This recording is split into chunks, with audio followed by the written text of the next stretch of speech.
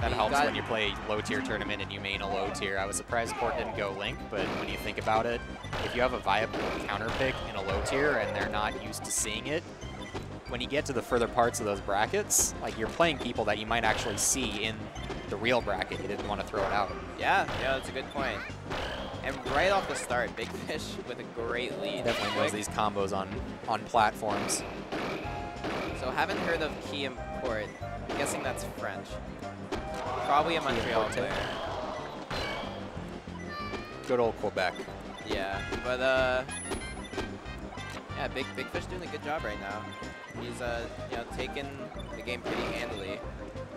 He's just so quick. I don't think Qu'importe is really ready for these approaches. That's another thing, especially down at this level. Like, you should have played Pikas, you should have played Kirbys, you should have played Falcons. I don't know that a lot of D3 people have experience with these low tiers that may make it really difficult to, if this is the first time you're seeing the matchup.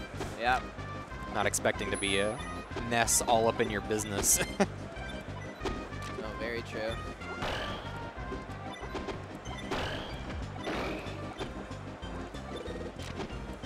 Wow, Bigfish is impressive. He's going for the 4-stock. Like I said, he's a very technical Ness. Like, I'd even see them in D2. It looks like he's well on his way to it. Yeah. I'd say he's the heavy favorite going into this match. Ledge cancels, DJCs.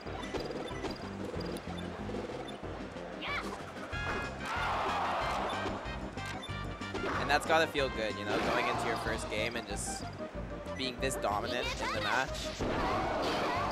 Going straight for the ledge, but yeah, clipped with the forward smash. It's not over yet. Like, Kirby does have really easy gimps against Ness. He's just got to be able to get in on him.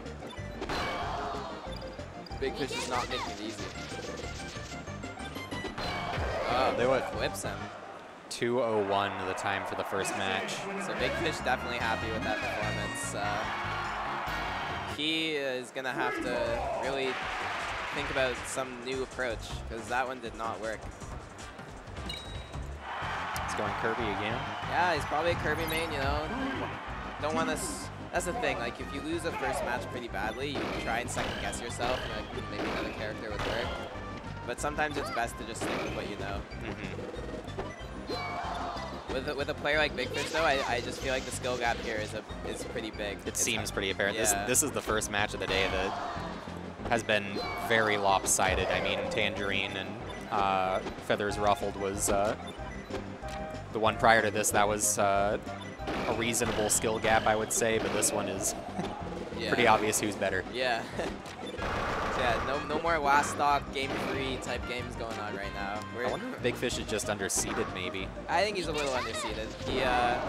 He like I said, he performed very well last year at GOML. Almost upset Sax, who's one of the better players in Toronto, who unfortunately couldn't make it out to this tournament. Oh no.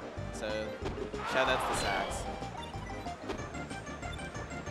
But yeah, I think Bigfish is sort of using D3 to warm up, and then he'll be well on his way to D2.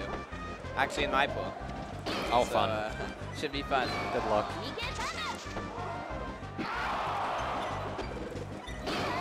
Good forward smash though. All right, so Key's keeping it close. You know, shouldn't hype up Bigfish too much. Key's still in this. Down air. Back to a stock lead.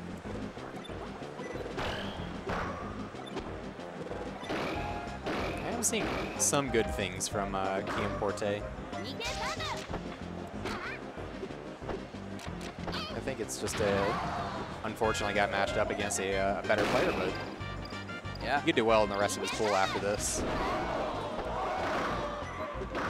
Again, it might be just not having the matchup knowledge against Ness. Yeah, exactly. It could be.